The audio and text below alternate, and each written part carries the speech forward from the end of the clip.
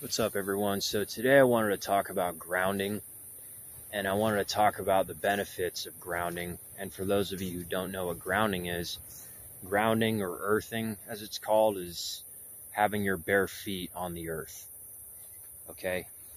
Particularly the best is the beach, but when you have your bare feet on the earth, there's a lot of free-flowing electrons that you get from earthing and from putting your bare feet on the ground. And you're naturally getting more antioxidants when you do this. And it also, lowers cortisol. There's a million benefits of grounding. Okay, and we're supposed to have our bare feet on the ground as humans the vast majority of the time, and that's part of the world's problem, probably one of the bigger problems. And this I would say is the most overlooked thing in health. There's a lot of talk about diet, and obviously that's the most important aspect of health.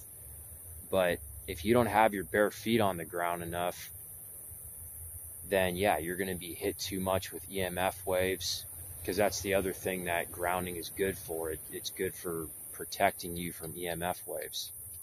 Okay, and that's why you should put your bare feet on the sand at the beach as much as you can. You should do things like jump in the ocean, the lakes, because that's also grounding. You should do that as much as you can. And unfortunately, a lot of doctors and health practitioners and holistic doctors even don't really seem to emphasize grounding like they should. Some of them don't even talk about it at all. Okay, and yeah, you should always ground your feet as much as you can.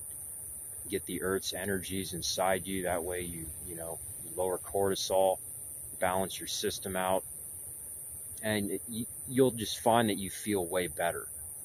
You'll be in a better mood. You'll just feel way better. You'll get better sleep. The more you ground, the better the dream. So I just want to throw this out there real quick. And grounding is definitely something that we need to be doing.